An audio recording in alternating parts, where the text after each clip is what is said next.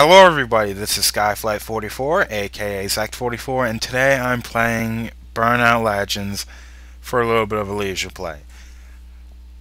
I just finished Burnout Revenge last week. Actually, Burnout Revenge has completely uploaded and been released today.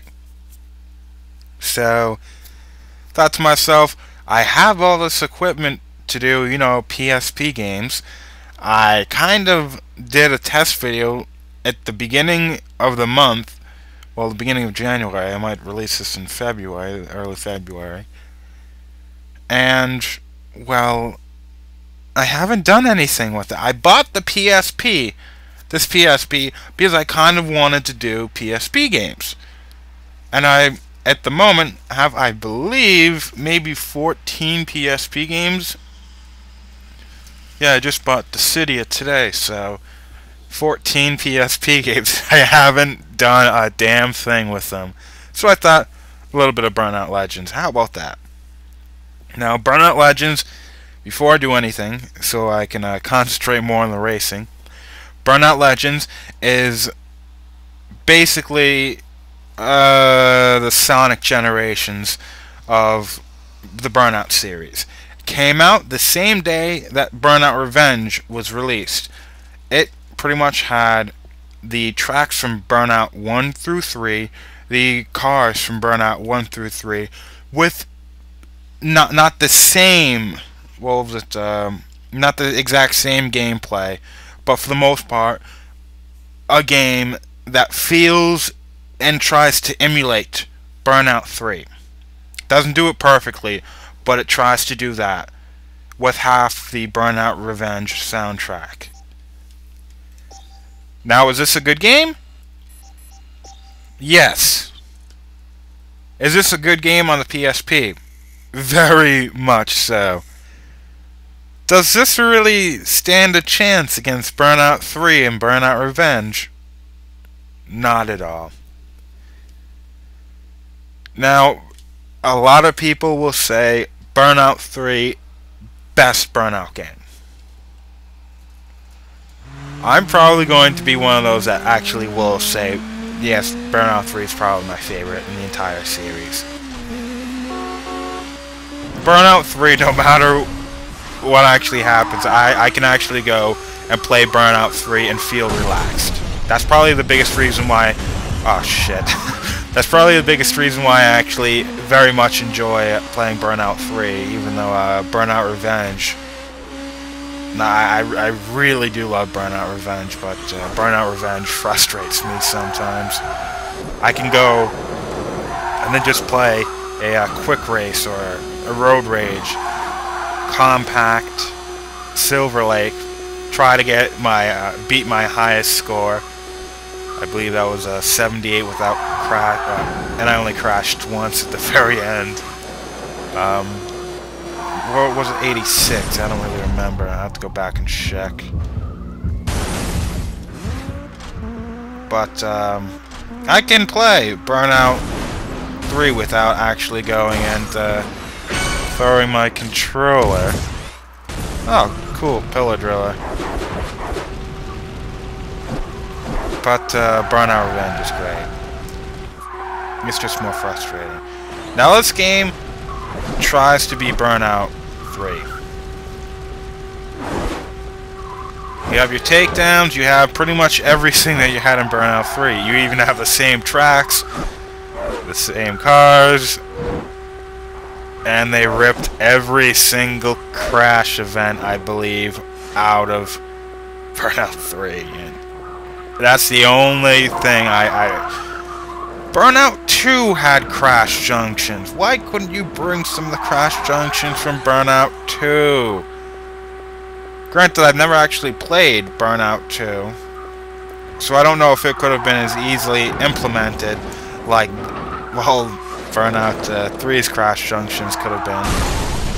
But Burnout 2 had crash. Why not take something from Burnout 2? Now, Burnout 1 only has one track in this game. I forgot what it was. But Burnout 1 has one track. Burnout 2 has 6, and Burnout 3 has 10. Most of the cars are from Burnout 3, but there are also, hopefully, I can't really be sure, but cars from Burnout 1 and 2 should be on this game. God damn it.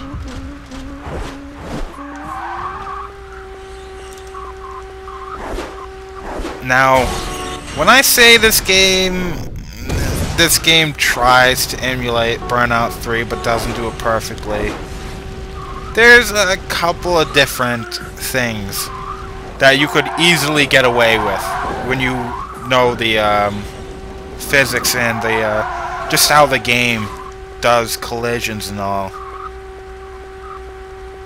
You can get away with a lot in Burnout 3. You can't get away with stuff in this game as much. And there's also the crash cam, or what I should really say, the takedown cam, is a bit different in this game, unlike Burnout Revenge and Burnout 3. In Burnout 3 and Revenge, the game will actively, when you take somebody out, will actively try and go and make sure that you're not going to crash while in the actual the takedown cam, and at the same time it will also try to steer you into a path in which you're not going to crash immediately once you got out of it. It'll also give you invincibility frames so that if you do, you're not going to immediately crash. It's not perfect. It's more like 98% of the time it works perfectly in Burnout 3 and Revenge. I can count on my hands how many times those games have screwed me over. In this game, that's not the case. I have crashed while in takedown cam. I have crashed many times while getting out of takedown cam. And to be honest, I'm talking like only 80% of the time this game's perfect in doing that. 80-85% of the time. That is way too many times where the game screws me over. Granted, it is a PSP game, and I will give it that leeway, but if you really want me to say that this game's as great as what people actually thought it was, no. There are a couple of things that get to me. The World Tour in this game doesn't suck, but frustrates me. And this isn't Burnout Revenge frustrating, in which it's actually, I feel accomplished when I actually finish something, when I get a perfect score. No, this is much more annoying.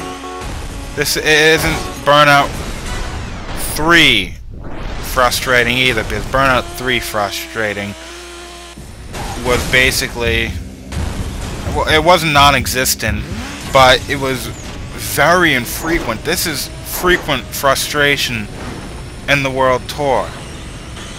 The game just wants so much out of you. Oh, damn it, the higher and higher you go in rank, from the compact to the muscle to the coupe and sports. Oh, it's when you get into sports, that's when the game starts giving you shit. It expects precision in a game that is based off of a chaotic gameplay. One of the main appeals of Burnout is crashing. It's taking people out. Something that is chaotic, and they want precision in it. They want you to do all of these things in a set amount of time. For the most part, I hate time limits in this game. Oh, fuck the time limits. it wouldn't be so bad in some of them, like Pursuit. Except, it is bad. The, I might show you one of them. But, basically, Pursuit, you have one car, and you have to take it out in a certain period of time to get, well, silver, gold, and all that. Well, trying to get that, trying to get the gold, trying to get silver is not all that bad, but trying to get the gold is a test of your patience and luck on higher difficulties. Because think trying to take somebody out that's much faster than you. I'm actually going to go and show you. That's about the same speed as you. Do I have one in Super? No. Oh, I do have one per Pursuit. Well, the one I would really be talking about is one from the sports one, but the sports one has like it's a fucking minute you have to actually go and beat this guy down, and 25 seconds of it you're playing catch up with him, which only gives you 35 seconds to actually beat him down. Your opponent takes way too much damage. Oh, it's another minute. Oh, cool. But your opponent takes way too much damage. Oh, this one's not going to get away as much. The other one took me forever. Oh, nope. Scratch that. This one's going to take forever to go and catch as well. Okay, 18 seconds, not 25. But you get too far, it goes into that. And you basically have to go and take this guy out within an actual minute. It takes way too much damage, and the thing about it, he just hit me. When you do something like an actual road rage, you are going to go. Eventually, when you're taking people out and stuff, you're going to go and you're going to, what was it called? You're going to go into damage critical. You're getting damage as you're beating your opponents. However, in this, you have to be the one doing the damage. If an actual collision is not within your favor, your opponent is not going to get damaged at all. And there are a lot of times that you could have sworn that that hit should have been in your favor, but it wasn't.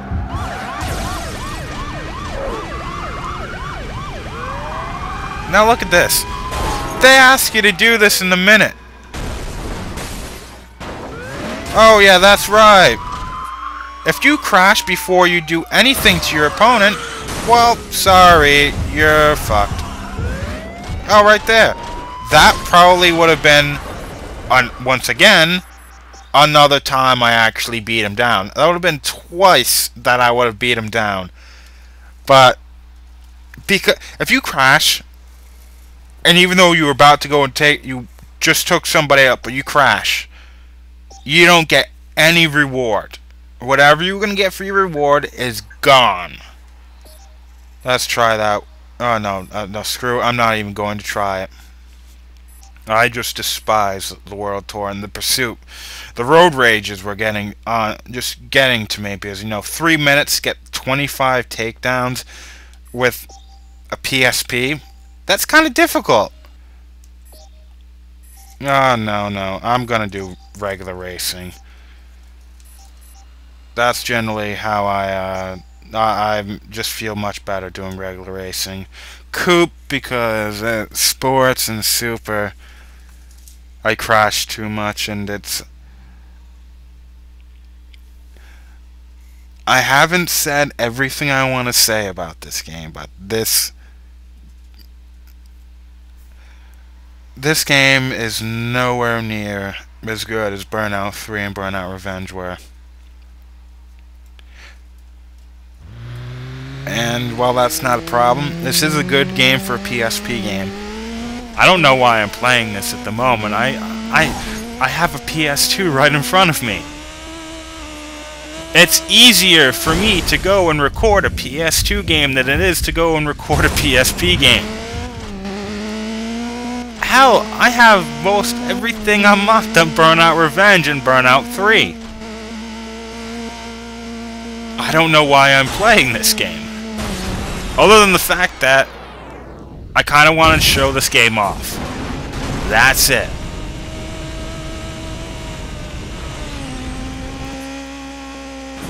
Now, there's one other thing I wanted to actually go and talk about. It was a comment that I actually got on a Burnout Revenge video, in which I was there was a question on what is my favorite, well, maybe not my favorite Burnout game, but do I prefer Burnout Revenge over Burnout 3? Or do I prefer Burnout 3 over Burnout Revenge?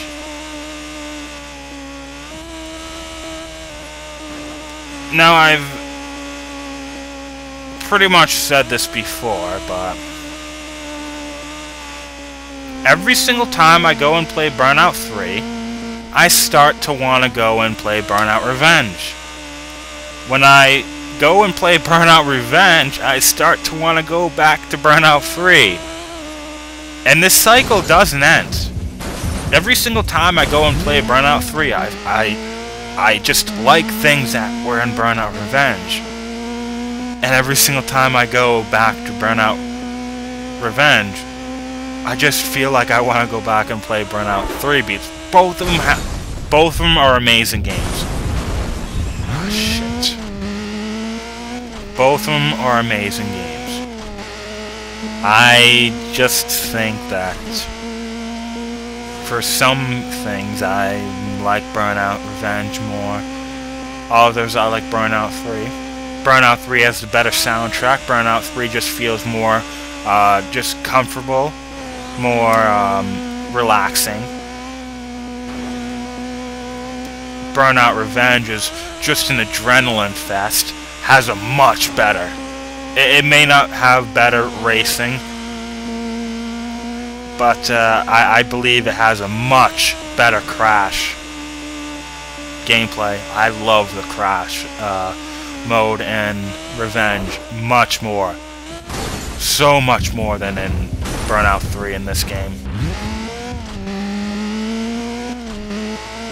The Crash Breaker races, Crash Breaker Eliminator, and Road Rage, I love those. Not to mention, even though there's less tracks in Burnout Revenge, I very much enjoyed the large amount of variety in the tracks themselves. How they were actually made, the fact that there's all these different shortcuts and different ways you can actually get through the actual tracks. Not to mention just the themes. Granted, there were a lot of different themes in Burnout 3, but they wasn't as distinct as they were in Burnout Revenge. Granted, one of the reasons why I like Need for Speed Underground so much is it's in Burnout 3 as well. Just that you have all these different tracks and they interconnect with other tracks. And that you might just go on a, like Kings of the Road will take you from Silver Lake to Waterfront to downtown.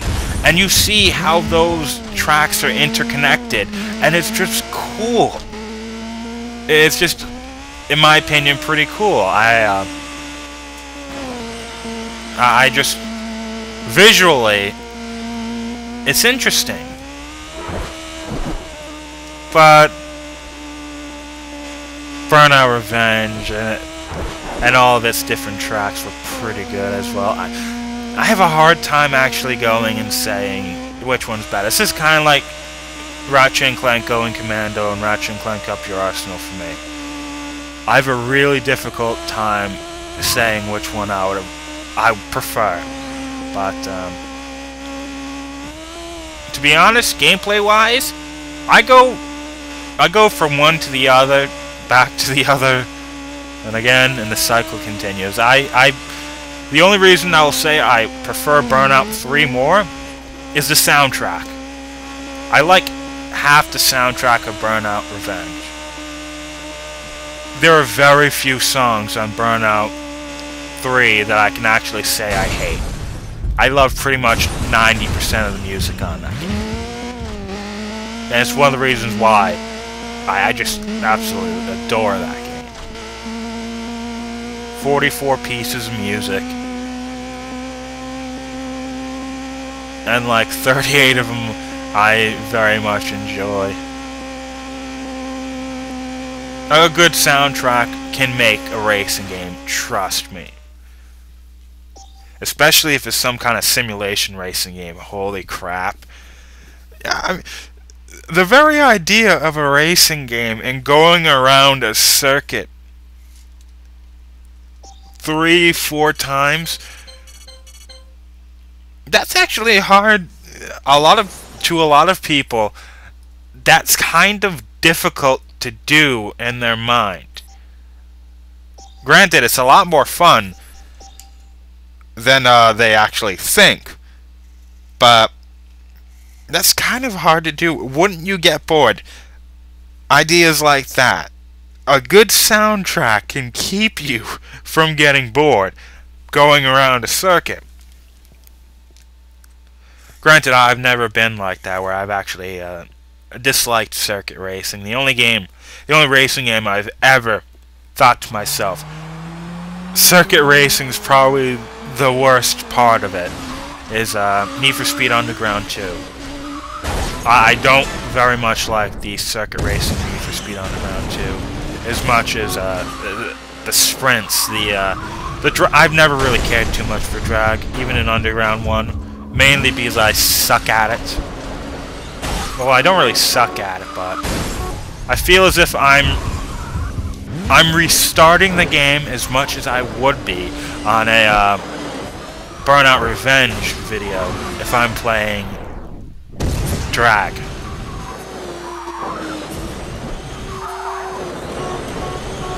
Another thing in this game, you can be a lot of the time. Yeah, right there. A lot of the time, in Burnout 3, and even Revenge, you can easily just coast on the wall to help you not to make sure that you're not actually going to crash. In this game, it seems as if the walls have sharp edges right in the middle of them. And if you try to coast on them, even some of the Burnout 3 tracks, I'm thinking, what was it? Island Paradise, I believe was a track. There was one part of the wall that you could easily coast through on Burnout 3, but if you do it on this one, you're going to crash. And it gets to me, because there's just these little nicks in the wall that if you touch, you crash. And it gets to me. Because that's kind of what I do on Burnout games. I coast along the wall to make sure I don't actually go and collide with the oncoming traffic. Or even the ongoing traffic.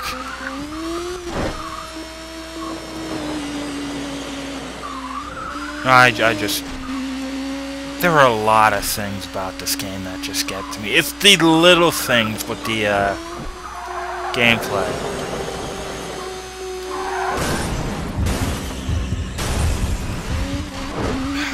Again, I hit it right there. That's the second lap. And it's happened to me twice. Yeah.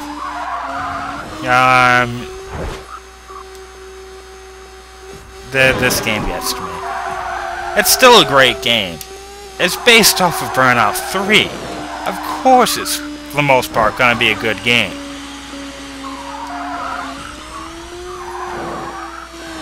It's just that... I would rather be playing Burnout 3. That was my fault. Or Burnout Revenge.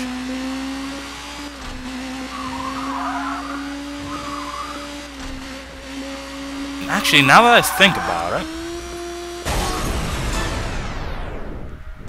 I really wonder how I view Burnout 3 and Burnout Revenge is the fact that Burnout Revenge is not Burnout 3. In a lot of areas, Burnout Revenge is not Burnout 3. And sequels, they're a lot of people will say that a sequel is not good because it's too similar to another one. Example, Legend of Zelda Twilight Princess. Way too similar to Ocarina of Time, even though I prefer Twilight Princess to Ocarina of Time.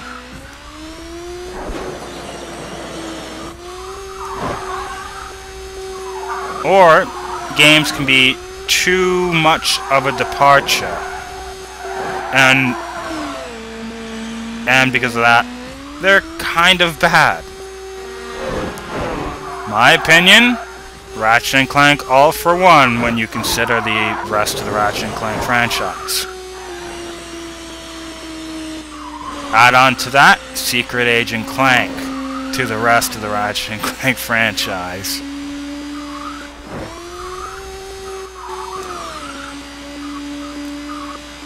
I've seen a lot of people go on and say that Burnout Revenge just didn't have that spark Burnout 3 did. To be honest, I enjoy Burnout Revenge based more on its own merits than how similar it could be to Burnout 3. This game is supposed to be incredibly similar to it. And it doesn't really hit me that I kind of like the game because of it.